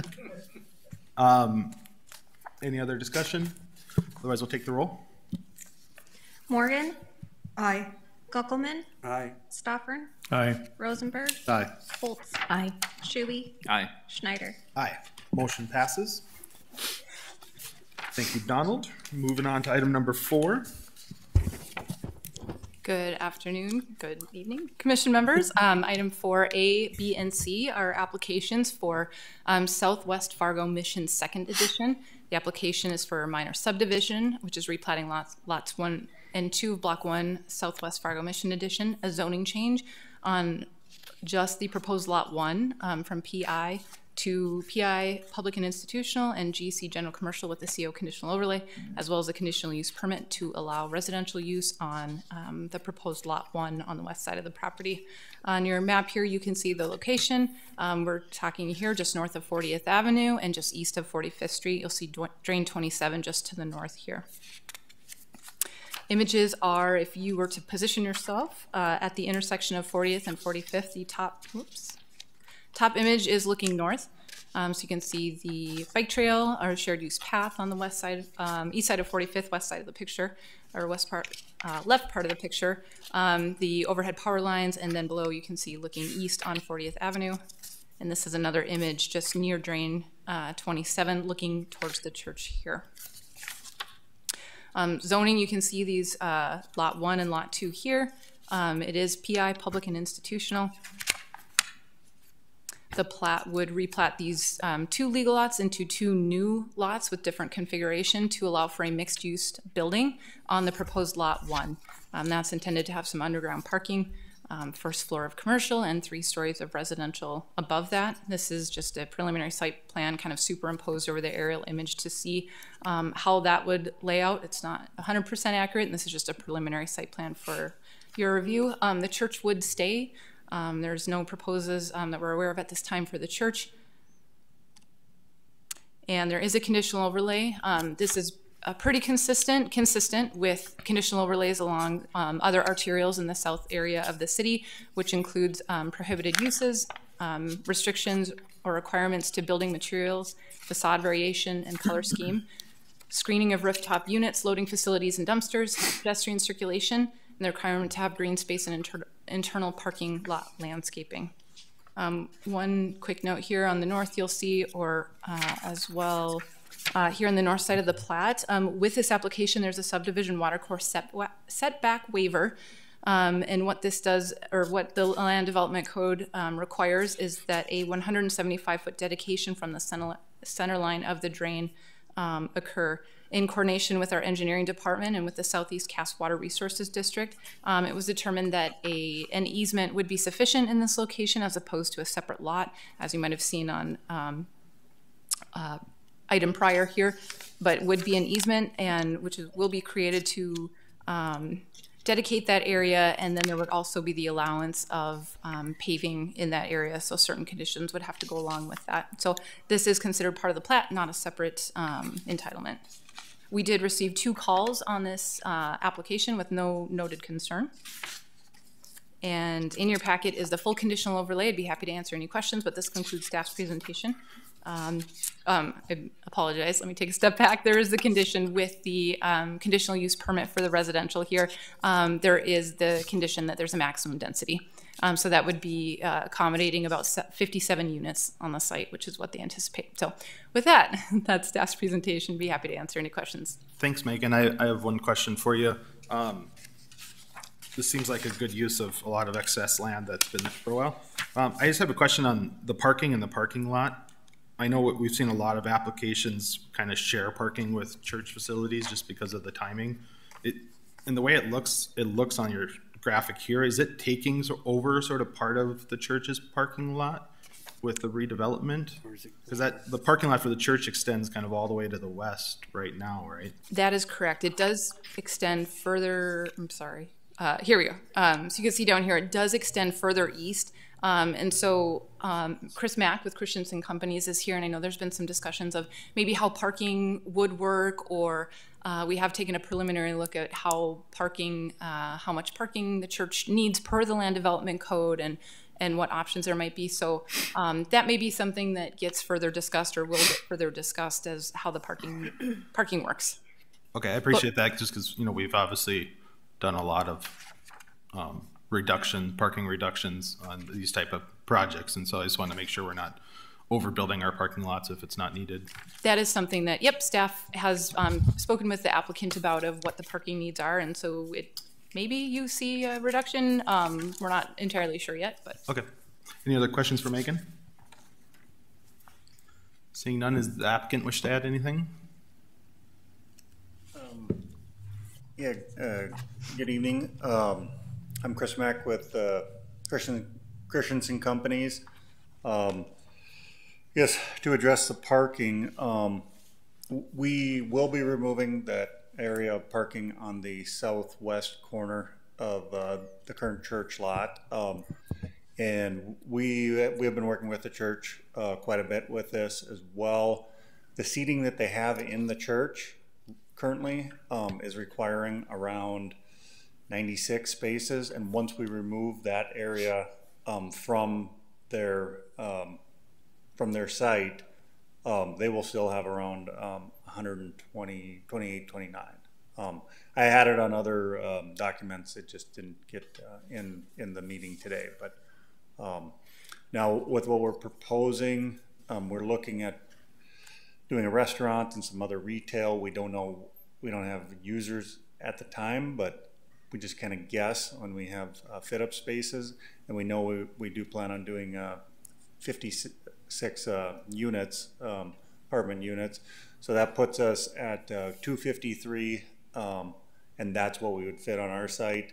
And then we may come back with a shared parking agreement too, just so we know that there might be parking on the church, and then there might be people parking on our lot too from the church. So, thanks for the consideration of that. Any other questions for that? Just one question. The property immediately north behind the church isn't, at this point, we're still going to have that corner of that lot that would be, like if I'd call it the northeast corner of that lot, that would not be part of this at this time? So the area east and north of the church? Well, most of this sits on the west side of the church. Yep. Right? But now you still have the northeast corner of that whole lot, and at this time, that would be the church property, and okay, if they decide to do an addition or whatever, that would be up to them, I guess, at that point. Any other questions? Go ahead, Don. I have a question. I'm kind of mystified. So what is the financial arrangement with the church? I mean, why is the church involved with this? The church currently owns the entire property. And they're just selling the property? They're selling the property developer? to us, and then we are I'm the representative for the church right now. We're in the process of buying the property. I see, but then there won't be any connections between the two? Like I said, there won't be any financial connections between the two. There'll be a shared parking, more than likely, but it would be, the church would just sell the property to our group. Okay. Yeah, I was just wondering because of the name of the title of the development. But thank you very much. Yeah, it was just that was their previous plat that they did, and we just did the second edition. So. Okay. Yep. Any other questions for the applicant? Thank you for being here. Is there anyone else in the audience that wishes to say anything for or against? Seeing none, we'll close the public hearing. Commissioners, what are your wishes? I move to approve. Second. Motion and second. Any discussion? Please take the roll. Gunkelman. Aye. Stoffern. Aye. Holtz. Aye. Rosenberg. Aye. Morgan. Aye. Shuey. Aye. Schneider. Aye. Motion passes. Thank you again for being here. Moving on to other items, a growth plan update with Kim. Don't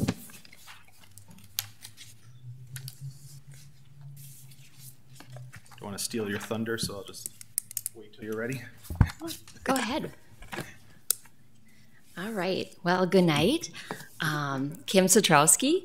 I was going to just give you an informal update on the growth plan. If you have questions, please feel free to interrupt. This is just a kind of a status update of where we're at in the process and the future things. So this is kind of what I was going to give, just a little bit of a history, where we're at and where we're going. So as you know, especially after your meeting today, that Fargo is growing. We are growing outward in the new development areas, as well as we're seeing redevelopment of places within the city like downtown. Our growth is also impacted by the FM diversion, so flood protections impact development now, and as the diversion completes, it'll also continue to impact what growth looks like for our city. And so where you fit, that the Century Code enables planning commissions and cities to establish master plans that help guide our community, kind of visioning our documents. And the Land Development Code outlines a process in which the Planning Commission turns into kind of the champion and ambassador. So you review each of the plans and then make that formal recommendation to the City Commission for their adoption. So as we go through this process, you are kind of the step right before it gets to that final adoption. So we hope to bring you plenty of updates as this process goes through to make sure you are informed of the process and the opportunities for community engagement as we work on the plan. So as we know, there are a catalog of plans that we reference when we have a development opportunity and as we make other recommendations. So you can see back in 1999 was the Land Development Code, and a comprehensive plan preceded that document. Shortly after that, a growth plan for the growth in the fringe areas was adopted. And then because of all the growth that happened in between there, an update to the growth plan was continued in 2007. In 2012, we did the comprehensive plan, and oftentimes comprehensive plans include an update to that future land use, but since the time frame between those two, there wasn't a component to update a future land use map, part of that comprehensive plan. So now we get to where we're at right now, and as we look, oftentimes our growth plan is outdated now, and that comprehensive plan doesn't have a land use component, and it's been 10 years now. So is the vision that the comprehensive plan established still relevant? And then all of those questions as we go into our growth plan will lead us into a land development code update. These are all things I think you're probably aware of and look at and understand each time you look at one of your applications for an entitlement. And so we want to make sure as we move forward that we all are on the same page and understanding. So right now, this future growth plan will review all of our existing plans and documents and really try to understand what those values and principles and vision are for growth in our community. And then we're going to have a check, like, this is what those documents said. Is this still relevant now? And then as we move forward in establishing the growth plan, we want to make sure that it has all of the information you need. So when you have one of these plans, that it supports whatever the application is, or we have a way to get through it to help make our decisions easier. And then again, it'll lead us into that land development code and outlining actions to implement that vision and plan. So the future land use map and this growth plan will establish the picture, and then the LDC update will actually get to the details that you saw today, where, like, what is the setback, what is the use in each of those things. So we'll also kind of discuss, how much growth do we want? How much should we anticipate? Where will that go? Will it be more dense buildings in the core or on a corridor? Or will it just continue along the edges? And then as we move towards that LDC update, what would that look like? So within our process, there's 3 phases. Right now, we're still in phase 1, where we are looking at what development looks like right now. What are our policies? What are our master plans regarding engineering, public works, water, wastewater, all of the systems that go towards these developments. Once somebody is in our city, we are obligated to provide services. And so all of these pieces come together. So phase one, we're going to understand how our development has been going. And then phase two, we'll kind of check that, does our current history represent our vision for going forward? And so we're going to figure out where we want to go.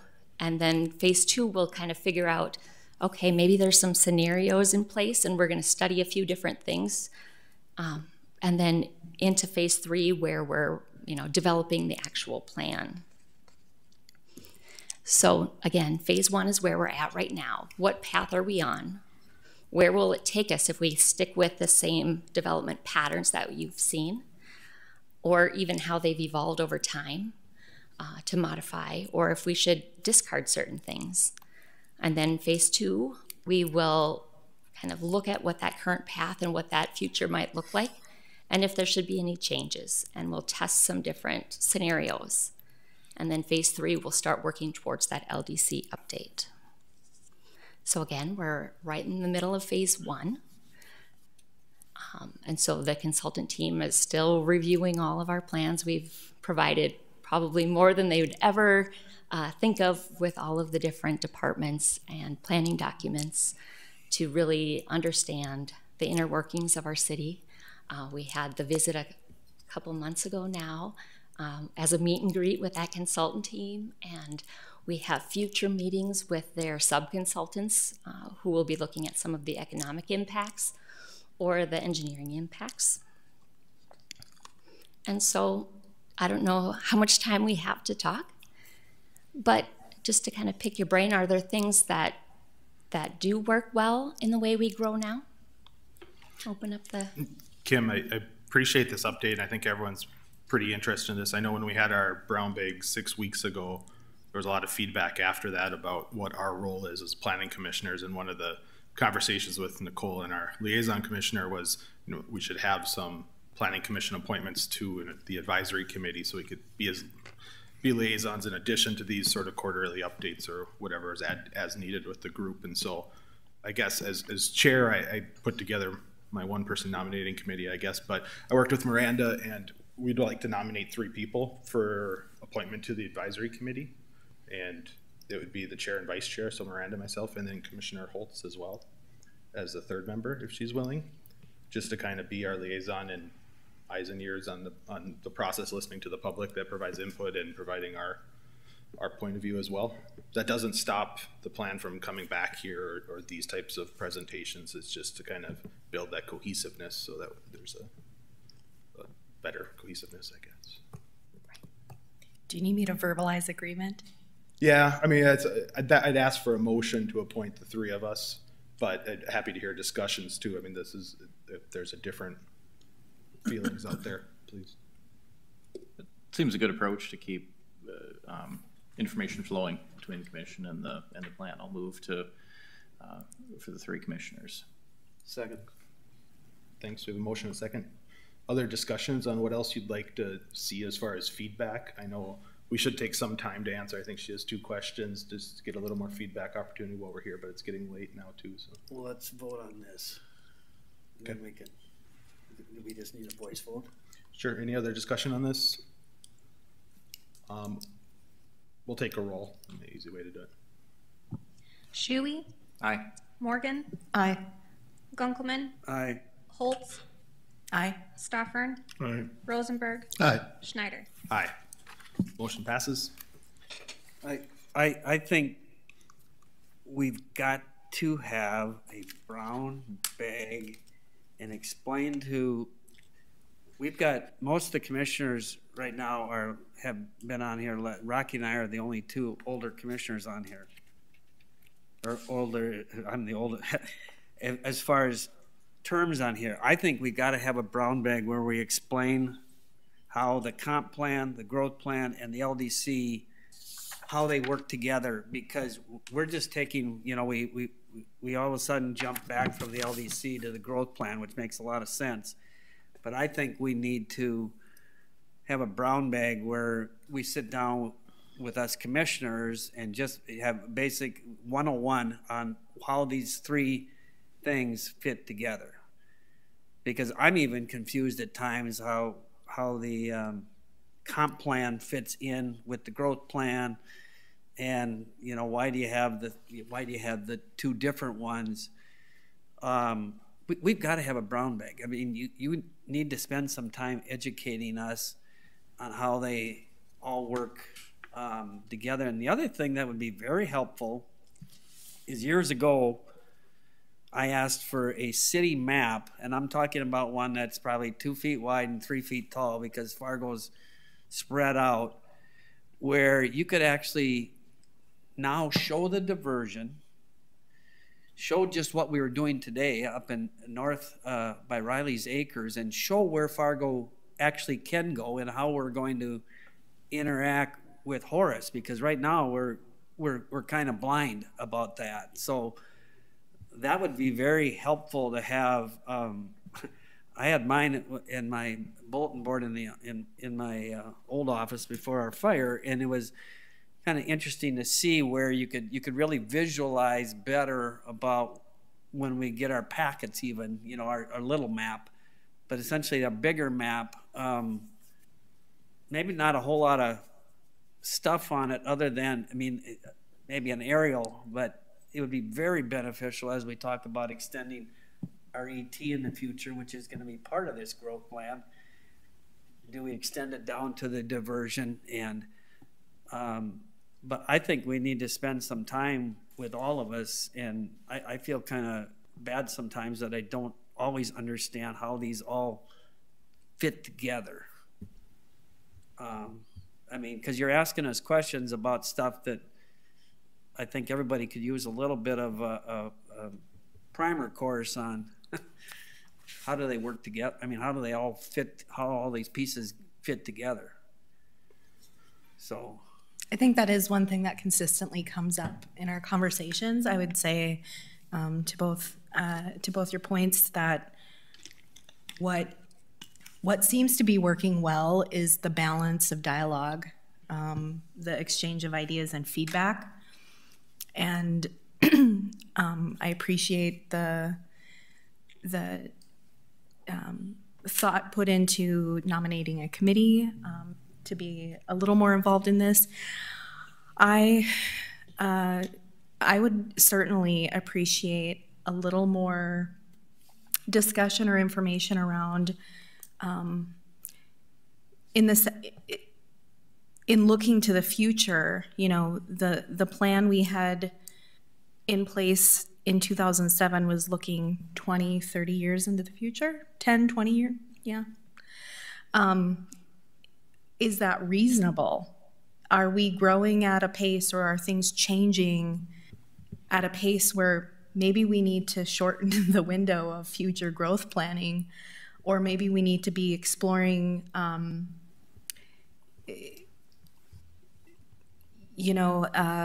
more extreme values. We heard today a lot of ideas around, do we value industry over,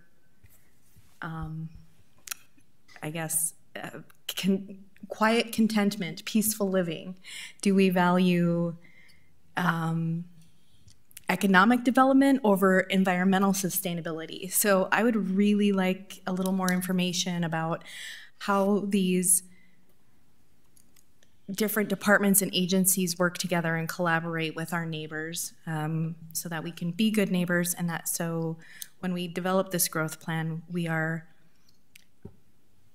not establishing a precedent for ignoring or dismissing the needs of our neighbors. Thanks, and I'll just say, I think the best thing that's working is, you look at our growth plan being 16 years old. So many areas of our LDC are sort of out of date that we keep coming up with these, interim changes. But when you look at our staff packets and the votes from the commission, staff does an excellent job getting the applicants to where they need to be, where we don't, we do sometimes, but for the most part we agree, and we're unanimous consensus to the city commission. I think that says a lot, given the fact that all of these are way out of date. I think if we didn't have the staff we did, we'd notice the problems with this a lot sooner. So it's almost, we're product of our own success, I guess, at the city. So that's good work to all of you. But also, it should be a lot easier on all of you if you had updated plans where you could show, you know, an applicant, no, this is the policy. I mean, even for us, when you try to make a decision on a growth plan that's that old and this public is right, and they say, that's not what you told us with the growth plan. And we're sitting here going, well, the growth plan's way out of date, you know, and it just makes it really awkward decisions. And so those are tough when you get into a public realm like this. So. Any other comments? I believe your other question was basically just what's not working, right? Right. So if there's any time for feedback. The only thing I'd like to see is I'd like to see the LDC get going here. I'd like to see the bidding moving that along. Because, I mean, it takes, whatever, 6 months to hire somebody and go through all this process. And I think if we keep kicking this can and wait until the growth plan's done, that we're never going to we're going to be a year and a half away from the LDC after the growth plan's done. I'd like to see us at least, we can parallel some of this and at least get started faster, because it's going to be terrible to have a growth plan with this old LDC and dealing with that for 2 years, especially when you look at South Fargo and the major growth that's going to happen down there over the next 5 years. I mean, we're going to have a lot of issues coming up with that lake, and that whole development down there is going to be moving pretty fast. And if we're not ready, we're just going to be making variances for everything, because it's just been thrown together. And so I know as part of CZB's work, they have some other team members. There is an LDC component that they're sort of starting on. What is that versus what we would send out for another rewrite RFP is, Art? Do you know, Mark?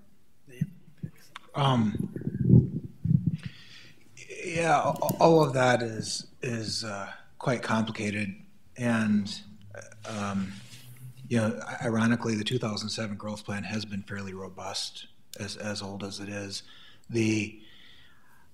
So right now we're kind of collecting all the information, all the data, and they're analyzing it. We haven't even seen any of their initial findings as far as the consumption, the development, the permits, the density, the square footage. And there's going to be a few components as far as that are going to be paralleling in that research that also is bringing all the other plans within the city, within all the utilities, the engineering, you know, to kind of comprehensively put it into one document. And one way I kind of explain this is, you know, the 2007 growth plan was sort of a colorful map that planning kept on fighting for. This growth plan is going to have all the city's plans, so it's all the departments that are going to want to see what direction this goes. Hopefully somewhere around the end of that phase 2, we're going to have some ideas of where we probably are going to go through the community input and the work on this existing growth plan that's going to help us formulate the language to be able to put together the RFP to start figuring out how exactly we want that LDC rewrite to go. You know, obviously we did the LDC diagnostic. It determined that ours was pretty insufficient, needed to be redone. You know, both core neighborhood plan and the LDC diagnostic identified the fact that based on the development you guys have been doing for the last 10 years, you need a new growth plan, which was very correct. And then it's going to be jumping in that LDC LDC rewrite. Chronologically, this growth plan is once we get into the middle of that phase 2, end of phase 2, it's going to go pretty fast. This is scheduled to be a 14-month process. I anticipate it's probably going to be a couple more months longer than that, just so everyone is part of this process. And then I'm hoping, you know, towards maybe the end of this year, we have a pretty good idea of what that RFP for the LDC rewrite is going to look like. And then we'll be getting someone, you know, probably started by maybe this time next year as far as analyzing that information. The other challenging thing is to be able to work with our annual budget to be able to make sure that we're not overspending and can afford that LDC rewrite too. So that's why we're kind of in that time frame roughly, but that's the plan. Anybody else have comments they'd like to share at this time?